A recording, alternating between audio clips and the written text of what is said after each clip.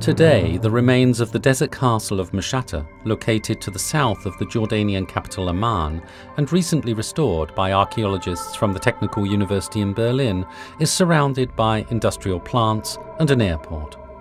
Mshatta is probably one of several desert castles with plentiful wall paintings, mosaics and stucco sculptures, which were founded by the later Umayyad Caliph Al-Walid ibn Yazid around 743.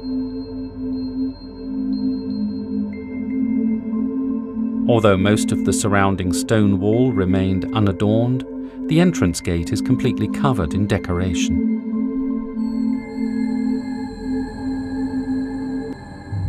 Why the Caliph chose to decorate the entrance facade remains unknown.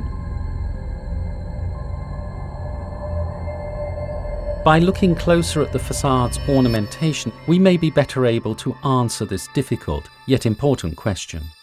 Much of the surface is covered with grapevines, a motif that in many pre-Islamic cultures signified wealth, fertility, and prosperity.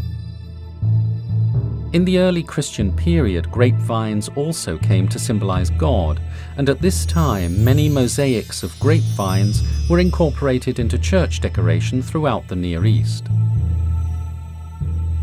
Next to the vase is a griffin, a mythological creature which was a frequent element in the arts of pre-Islamic cultures of the Near East. It has the body of a lion and the head of an eagle. In Greco-Roman and early Christian art, griffins were often depicted symmetrically on both sides of a vase. On the Mshatta Façade, however, the griffin faces a simorgh. This hybrid creature, combining a dog and a peacock, originated in ancient Iranian mythology and art. This example from the Mshatta Façade shows the artisans working in the early Islamic period combined elements from various cultural contexts. We may ask again, why did the Caliph choose to decorate his palace with these types of images and visual motifs? Perhaps he wanted to show that he could unite different artistic, cultural and religious traditions in a new, peaceful and glorious empire.